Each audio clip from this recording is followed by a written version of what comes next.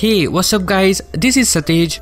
Xiaomi has begun talking about the availability of Android Q on various smartphones. They announced the schedule for availability of stable Android Q for its smartphone via their MIUI forum in China.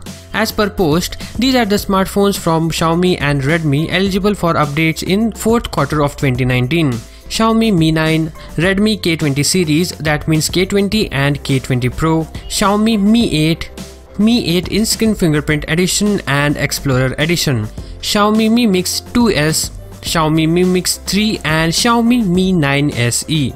So if you have any of these smartphones, then it will get Android Q in this year. Now let's talk about the device that will receive Android Q in the beginning of next year.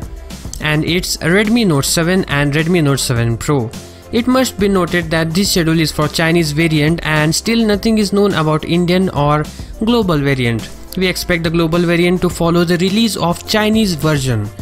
And other point to note is that this is not final yet and it might change, so subscribe to my channel so that if a new update appears then I will let you know.